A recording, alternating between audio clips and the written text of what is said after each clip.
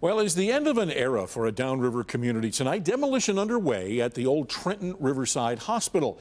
Our Jacqueline Francis is there and live. And Jacqueline, it appears that there are some mixed emotions out there.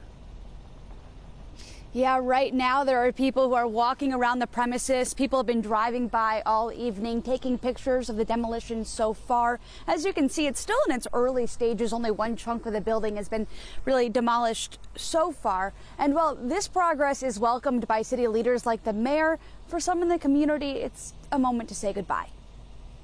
Yeah, I'll miss it. I still remember those hallways, and watching it just come crumbling down is kind of sad, but it's exciting to watch it too, wow. There's no better way to describe it than bittersweet.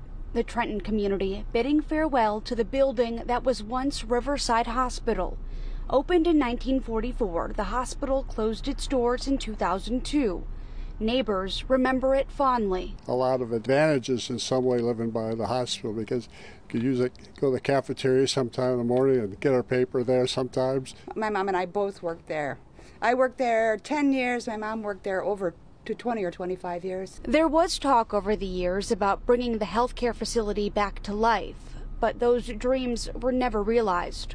This past week, a bulldozer sealed its fate. It's sad, but it sat there so many years now. I don't think they could do anything with it anymore besides tear it down. The Trenton community looking towards the future of what could come of the riverfront property. I think everybody around here is pretty happy that something's going to change. But not before saying a heartfelt goodbye. We had a memorial over here just a few weeks ago, just to kind of say goodbye and that kind of thing.